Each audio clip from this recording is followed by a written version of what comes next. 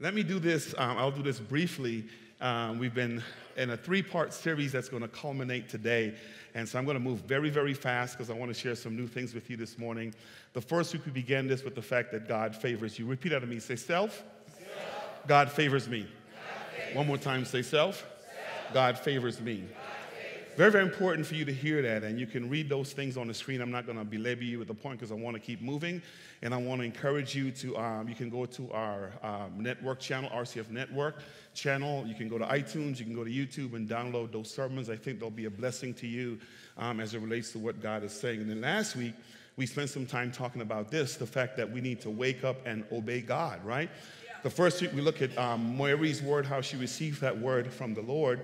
And then the second week, we followed it up with the fact that when we hear from God, looking through the lens of Joseph, that we must get to the place where we wake up and obey God. The thing that I like about this is number 2, where it says God will intervene to protect his word over your life. I really, really like that. And I know I'm doing this out of context because some of you all have not been tracking with us on the series, is that when God releases a word, does anyone in here know that his word cannot return to him void? Come on, say amen.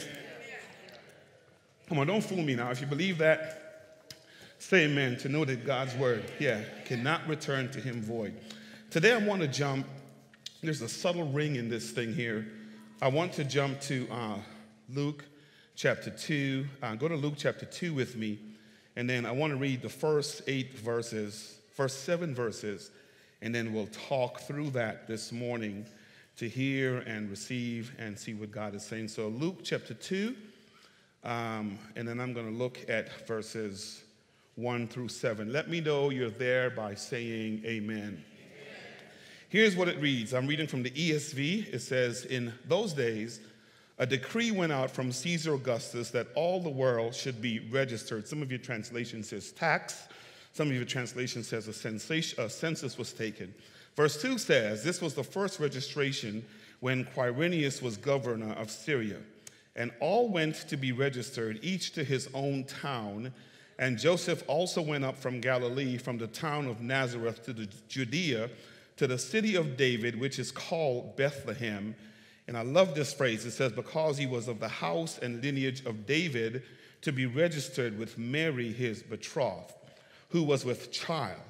Verse 8 says, and while they were there, the time came for her to give birth, and she gave birth to her firstborn son, and wrapped him in swaddling clothes, and laid him in a manger, it says, because there was no place for them in the inn. Now, traditionally, when you have heard this passage read, and you may have heard messages from this passage, traditionally, most preachers or most speakers will end on that last verse and focus on the fact that there was no room for them in the inn. But today, I want to show you in this passage, and I want you to see yourself through the lens of the fact that what God did for Joseph and Mary, God wants to do for you. Amen? Because remember with me, God favors you. We ought to wake up and obey God. And so today I want to look at something through a little different lens tonight to hear. So here's what I want you to take away from this message. God providentially creates the sets of circumstances to position us for destiny so that while there, we can give birth to the child. And if you've been tracking with me, there's something in you, come on, that God has deposited. Come on, say amen. There's something in you that God has deposited, and because God's going to always protect his word, he won't let his word return to him void. He will do what he needs to do to get us to where he wants us to be. So as we look at this text, I want to share just 3 brief things with you so we can walk through it to hear what God is saying. And the first thing, look with me at verse 1 and 2. Let's read this and then we'll talk to it a little bit. So before we even read, I want you to turn to your neighbor real quick and say, neighbor, you have been positioned for destiny. Come on, tell the other neighbor. Say, other neighbor, you have been positioned for destiny. Point to yourself and say, self, I have been positioned for destiny. Amen. Very, very important that you not miss that. Amen. So here are 3 things I want to share with you, and I'm going to move quick. The first thing I want you to take away from the message is this, that God is providentially involved in every aspect of our life, okay? Hear me say this. You are no accident with God. Hear me also say this, that where you are, God has positioned you strategically because he has purpose, he has destiny, he has something that he created you to do, and God is going to ensure that what God created you to do gets done in his timing and in his way. Amen? So here's a concept I want to allow you to take away. And if you've been here any length of time, you might have heard me speak about this because I have a habit of just repeating things so people can get it. Repeat after me. Say divine providence. Say it again. Say divine providence. Here is what providence means. Divine providence speaks to this. God allowing us to go through circumstances and situations in our life to position us or to prepare us for the next series of events that we're going to go through in life. That's what divine providence is, right? So what it says is that God allows me to go through circumstance. He allows me to go through trials. He allows me to go through certain things such that at the end of that thing, I am now equipped for the next assignment that God has in store for me. You might know it this way in the New Testament in Romans 8:28. In all things, God works together for the good to those who love him. Come on. To those who are called according to his purpose. You've heard songwriters wrote a song about it that says he's working it out for your good. Does anybody believe that this morning? In case you're struggling with an example of what that looks like, let me give you one, a very familiar example in the life of Joseph. Divine providence can look like this. Divine providence can be God allowing Joseph in the book of Genesis to be favored by his dad, such that his dad gives him a coat of many colors, so that his brothers can hate him because he's favored by his dad, so that his brothers could take him out in the field and place him in a pit. Come on, are you tracking with me? So that while in the pit, some Egyptians can pass by and he can be pulled from the pit and sold into slavery by Potiphar. So that when he can go into now Potiphar's house and that Potiphar's wife ends up tempting him so he can end up in the dungeon. This is providence. So that while in the dungeon, he will encounter the baker and the butler. Come on, y'all track with me. So that the baker and the butler can have dreams and he can interpret their dreams. So that this baker and butler can be released from prison and end up now serving the Egyptian Pharaoh. So that when Pharaoh has a dream, he has a person positioned next to him that says, I know someone that can interpret their dream. Come on, y'all not getting me. So that Pharaoh can call for this guy who started out, he was angry over the fact that his brother sold him into slavery so that God could take him through the sets of circumstance to position him from the pit all the way to the palace, right? Divine providence is God working all things for the good of those who love him and those who are called according to his purpose. Here's the beauty of the providential intervention of God. There is no wasted time. Come on. There are no wasted incidents. There are no wasted trials. There are no wasted circumstances. Come on, you're not hearing me this morning. Maybe you don't believe me yet, but here's divine providence again, right? God allowing, now that the Egyptians are in Egypt and they've been crying out to the Lord after 400 years of being in slavery, he allows this fellow by the name of Moses to be born. Come on, y'all know this. And Moses, now I want you to see the full circle of God. Pharaoh now, the Egyptian ruler now issues this edict that all children 2 years and under should be killed so that Moses' mom can hide him in the river so that his sister Miriam can be positioned to oversee the baby so that Pharaoh's daughter can come take a bath in the same river. Y'all not hearing me? So that Miriam would be there and Pharaoh's daughter would take Moses and put him to rear him in the very house that God was going to call him to go back, y'all not hearing me, and deliver the people so that 40 years later, after he's killed the Egyptian and he is out and running, God can say to him, I allowed you to go through everything you went through. Y'all not hearing me. God using those sets of circumstance to position us to where we want to be. That's divine providence. I'm going to say it this way again.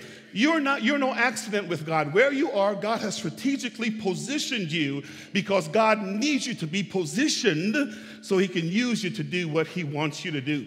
I'm comfortable in saying the reason that I'm here this morning is the providential intervention of God, right?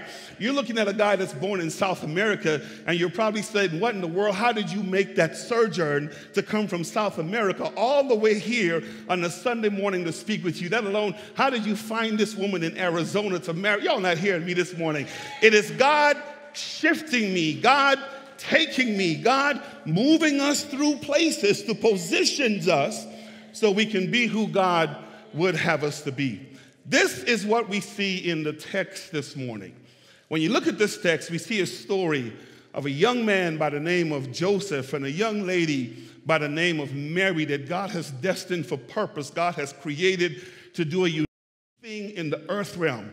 But the problem, as we're going to see, God must get involved providentially to kind of move them to get them to be where God would have them to be. So listen, number one, come on, say, God is providentially involved in every aspect of my life. Don't miss that. Don't miss that. Now, here's the second thing I want you to take away from the text, and we're going to walk through this. Not only is God involved, but here's what God will do. God will use life circumstances, this, you're not going to like this, to create the shift necessary to position us to the next place of assignment. You're not going to like that. You're not going to like that because you're still mad at what happened the last time. Come on, talk to me this morning. You're not going to like that. You're still hanging on to the issues and the struggles of the divorce. You don't like the fact that he's gotten remarried and he's moved on and you're still there. You're not going to like this because you're still mad with the last employer. Come on, talk to me this morning. But I want you to hear me say, he will use life circumstances to create the shift necessary to position us to our next place of assignment. Let's go to work. Let's look at the text and let's talk through it so we can hear and see what God is saying. So notice, look with me at, verse 3. Let me read verse 1, then we're going to read all the way to verse 5 for context. It says, in those days, a decree went out from Caesar Augustus that all the world should be registered or taxed. And this was the first registration when Quirinius was governor of Syria. And all went to be registered, each to his own town. And Joseph also went up from Galilee, from the town of Nazareth to Judea, to the city of David, which is called Bethlehem. And my Bible said because he was the house and lineage of David, to be registered with his betrothed Mary, who was with child. Now, here's what I need you to see in this text. As simple as this narrative is, and as beautiful and as many years as we've been listening to this text, there's a problem with the text. And the problem with the text is this. It was prophesied in the Old Testament in Micah chapter 5, verse 2, that this Christ child needed to enter the earth. But with the child entering the earth, the prophetic utterance was he was not going to be born in Nazareth, but his birthplace was supposed to be Bethlehem, Judea. Now, what I need you to see in the text is that at the time of Mary's pregnancy, at the time of a betrothal, and you need to listen to the other sermon series to get interpretation for some of these terms that I'm using, Joseph was out of position. Oh, come on, say amen. Y'all been good Sunday school people, you know this. He was out of position, and here he was in Nazareth, but Micah 5 and all the Old Testament prophesied that this child that was going to enter the earth realm was going to be a descendant of David, right? So notice the text. All of a sudden, as you're looking at this text, you take it for granted that this leader of the Roman Empire, Quirinius, who was governor at the time, calls a census. And notice the purpose of the census is to get everyone to go back to their place of birth, right? And don't make the mistake of taking lightly the issue of this census being called. There's divine intention with that. And what I want you to see in the text is that God has a way that when we find ourselves out of position, oh, come on.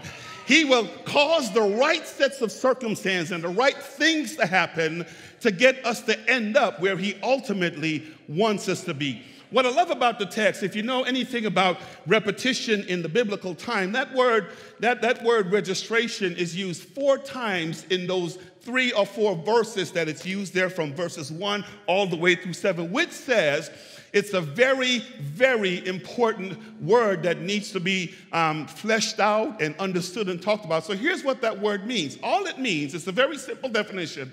It means to go to a place to put your name on the list. I think I'm done up here. Yeah. It means to go to a place to put your name on a list. So here's what that means. Apographo is the Greek word, and what it means is that the census was called, and then when you follow the census or the registration, you end up going to a particular place, and your name ends up being on the registrar or the registration of the list. So you know it this way. It's the receipt you get in the form of a birth certificate. Come on, talk to me, right? And here's what the birth certificate says. It says your state of birth or your country of birth, and it says your city and or county of birth. Come on, are you tracking with me? The reason this is important information, because as I stated, Micah 5:2 said that Jesus' birth certificate was not supposed to say Nazareth, come on, Galilee. Come on, y'all talk to me. And the reason that is important is because God's word cannot return to him void. Here's what could not have happened in the text. That Jesus' birth certificate could not say Nazareth, because the prophecy was given, and here's what the angels could not say to God: oops, you messed up. So what God will do, he created the sets of circumstances to cause Jesus to be shifted. Now, it's true, it's the same thing, because what the registrar says, it speaks to the place that you're being born. This is free, and let me get ahead of myself for a little while. You got to understand this. Notice this. When you gave your life to Christ, here's what the Bible says. You registered somewhere. In other words, here's what it said. This is free. Your name was written where? In the book. Yeah, the Lamb's book of life. You kind of get what I'm saying. And lock into this. For some of us, God didn't want us born in the places where we used to hang out. Y'all not hearing me this morning. So he created the sets of circumstances to shift us so that when we were in the right place, we can give birth. We were born into his family. He wrote our name on the book of life. And lock into what happens when he returns for his church. Here's what he does. He comes with the registration. Y'all not hearing me this morning. He comes, this is free. This is not even part of the message. He comes with the registration. And here's what it says. Whosoever name was not written where? In the, y'all not, come on, you'll know this morning. Just turn to him and say, neighbor, have you registered yet? Come on, tell him, have you registered yet? Have you registered yet? So lock into this. Let me press on because I don't have much time. Lock into this. The goal of God was that Jesus be born where he was, so he caused the census. And what's striking about the census, don't fool yourself into thinking it was a cultural norm. Government had shifted, and this new government had taken place. And I find the timing of God amazing that at the moment the shift happened, Mary finds herself pregnant, and the baby's about to be born, and the right sets of circumstances aligned, so Joseph ends up having to move from where he is to be positioned to where God needs him so the child can be born. Now here's a free application. I want y'all to take away this. The reason a lot of us have not given birth yet is because we're fighting against the census.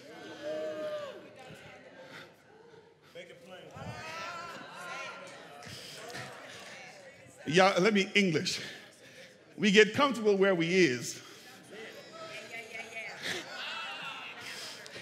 And God is doing one of these numbers. God is pushing.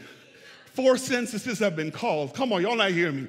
A whole lot of, you know you should be gone. You know you should leave because God didn't destine you to create the thing or give birth to the thing there. But we're fighting against the providence of God. And if you know anything about God, you can fight all you want, but guess who's going to win? Let me give you a biblical example. Y'all know this fellow well. The guy by the name of Jonah. The census was that you need to go to Nineveh. And so here's what he does. He goes the other direction. But does anybody know you can run? Tell your neighbor, stop running. Come on, tell them, stop running, stop running, stop running.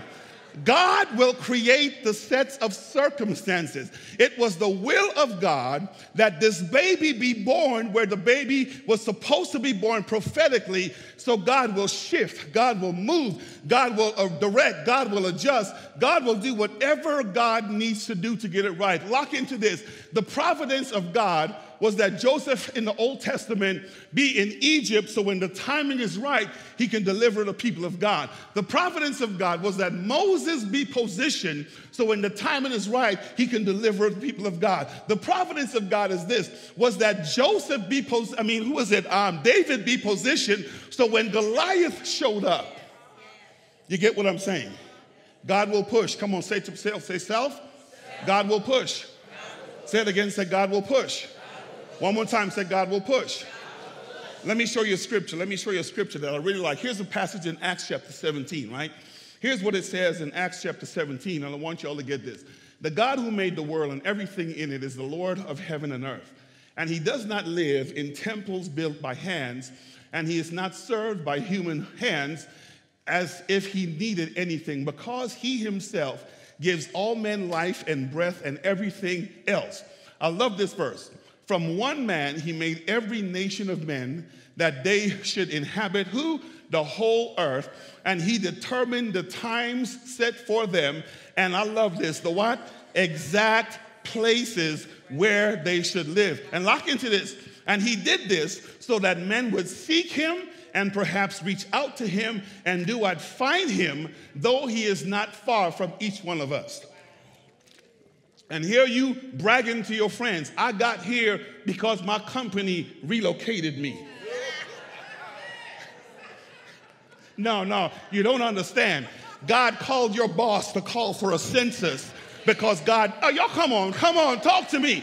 And here you talking about, I spent 40 years in the military, and I've been here, and I've been there, and I got repositioned by the military. No. God needed you in Japan to learn some things, so he took you in Japan. Come on. God needed you in California to learn some things, so he put you in California. Y'all not hearing me. God needed you in Arizona to learn some things, so he put you in Arizona. But his ultimate destiny in this season of your life is where you are right now. And Romans 8:28 says, he worked all things out for his good to position us where he wants us to be. That's God. That's God. Come on, y'all, that's God. The providential intervention of God. Are you tracking with me? Here's the last thing I want to share with you because I don't want to keep you long. This I love this one. Here's what I want y'all to get.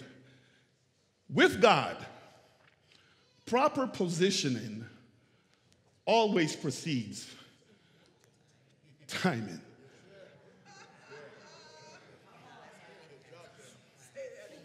Yeah, I'll let y'all let that marinate a little bit. Yeah. With God, proper positioning always precedes timing. Let me help you because we've messed this text up. So let's look at the text. Let me show you this in text. Verse 8. Verse 6 says, and while they were there, the time came for her to give birth. And she gave birth to her first son and wrapped him in swaddling clothes and laid him where? Why? Because there was what? Yeah. Look at verse 6. And while they were there, the time came. And while they were there, the time came. One time. And while they were there, the time came. The reason you're wrestling with the statement in the text right now is because you've allowed media to paint a picture of the interpretation of this passage. And when you look at this text, because we didn't do the work necessary, we envision Pharaoh, or who is it, Caesar Augustus, issuing this edict of a taxation, and you have a visual in your mind of a mass exodus from Nazareth to Bethlehem. So here's what you see. You have a depiction of the Egyptian exodus. and you see a bunch of folk on donkeys and camels, come on, talk to me, and dragging stuff, making this huge sojourn to get down to Bethlehem to register for the taxation. Matter of fact, we've got pictures drawn about that, right? And let me tell you the challenge, the fallacy I want you all to take into that. This is not a day and age when they had the mechanisms and the systems that we have today where you can just go to the voting booth and punch a number, or you can log into your social media account and just register. Rome was not positioned to facilitate such a mass movement or interest of people should they enter Bethlehem at that particular point in time. So here's what I need you to know. They were given, historically and culturally, approximately a year's worth of time to make the journey. And what that allowed for is that it allowed for people on their own time, any time during that year, to make the journey to, come on. Are you with me? So don't visualize for a moment this mass exodus of people making the journey at the same time. The other problem with the text is that when we interpret this text, we have this mindset that Mary was in her last day of her pregnancy. Here's how we interpret this text. This pregnant woman that's about to drop the baby at any particular point in time, and we see Joseph now pulling this donkey, and here's, because the text says there's no room for them at the inn, here's what we do. We go and we see this guy knocking on doors and says, hey, my wife is about to deliver the baby anytime. Do you have any room? And you see innkeepers saying no room. Come on, talk to me. This is how we've been thinking. We see him going to the next inn and knocking on the door saying, my wife is pregnant. And we have pictures of Mary holding her stomach as if she's in labor pains because the baby is about to be delivered at any time. And we hear them saying there is no room. And we see Joseph, come on, talk to me, going from place to place as if he was in crisis because the baby is about to be born anytime. Lock into this. Joseph was not going to a strange land. He's going home. Y'all know this. The reason, if you follow Matthew 1 is not there accidentally. He was a descendant of this and a descendant of that and a descendant of that. Come on. And a descendant of that and a descendant of that. Matter of fact, if Joseph wanted to pull rank, all he had to do was show up in Bethlehem and say, you know who my granddaddy is? Oh, y'all not. Come on, track with me. It was the city of David. Come on, are you hearing me? The author said clearly that he was a descendant of David, and all he was doing was going home to register for the taxation. So lock into this. His family lived there. Y'all know this. Come on. They weren't broke. He was the son of a carpenter. Y'all know this. Business owner. They had homes. They had land. They had all that stuff going on. So it was not a crisis situation. And the reason for the year is Joseph showed up. And here's the importance of that word translated in. It was a room attached to the main house. And here it is. I'm saying this for a reason. The family is there. Joseph and Mary shows up. And here's what they say historically and culturally. When he got there, because all the family was there. Remember, Mary was what? 13, 12 to 13, 14. Joseph is 20. And Joseph had family members that were older than him. And understand with me, this is Felix now. They might have been wrestling with the fact that you got this young girl pregnant. You think somebody was going to give up a bedroom? Y'all not tracking with me. Pious Jews. Come on. Best we can do is we can put you in the guest house. Now, I wish we had some Africans in here from Ethiopia that can verify what I'm about to say. If you're from a third world country, here's what you don't do. You don't leave your animals on the outside for the neighbors to steal at night while you're going to sleep. Those of you that's been on mission trips know what I'm talking about if you've been to those remote villages. So at night, in the guest house on the outside, they'd bring the animals on. I wish I had somebody. On the inside, come on, y'all, to protect them. So here's what they did. So Joseph was there. He had got there in time, and the place where he settled was where they placed him was in the guest room because the main house had no room for him. They ran out of bedrooms in his family's house. Here's the point I want to say. He was positioned before the timing. It wasn't a crisis. It wasn't a crisis, okay? And I want to point that out because you need to hear me say this in your individual life. God will position you, come on, and give you time to be positioned to process what he needs done. And then while positioned, after the positioning, the timing comes for the baby to be born. Now that's important because a whole lot of us want to give birth, want to say, now is my time, now is my season, now is this, but you still in Nazareth. Y'all, yeah. And the prophecy is, while you were in Nazareth, you were supposed to do what needs to be done in Nazareth, but there might be a next season. I wish I had somebody in here in your life where the next prophecy for you is you need to be positioned here or you need to be positioned over there, and you're trying to give birth to something that can't happen because God's word is not going to return to him void. And a lot of us are struggling in life, business, marriage, homes, ministry, you name it, in Nazareth, trying to give birth to things that can only be born in Bethlehem.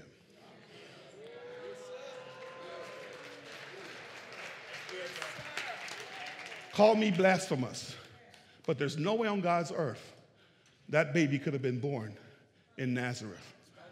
Call me blasphemous. She'd have been the first 15-month pregnancy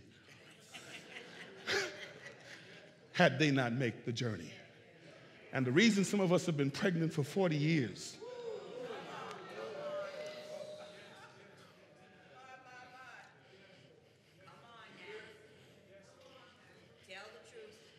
the reason your thing can't come out here and be born here is because you're not destined for that place.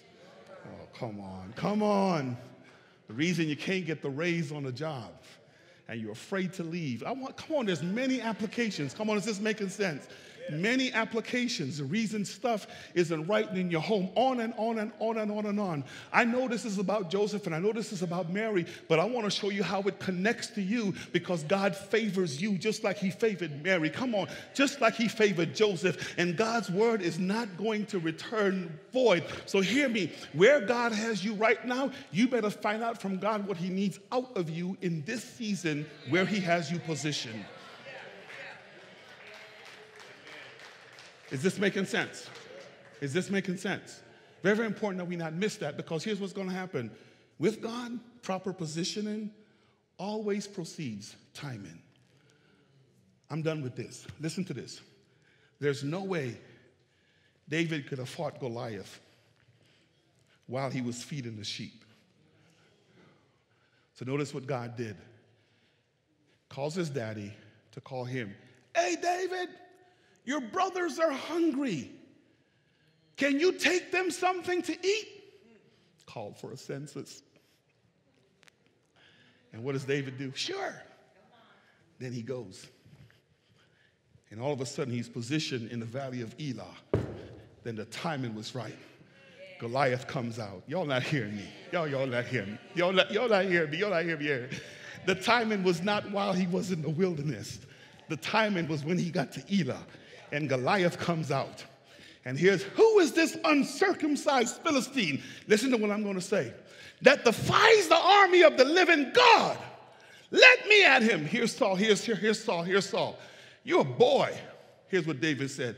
You don't understand divine providence. The same God that took me to the bear, come on, and the lion, come on. That same God has equipped me for the assignment that he has for me to do right in this place where he has positioned me. Bring Goliath on. So listen, y'all. Your life experiences was the education you needed for the next assignment.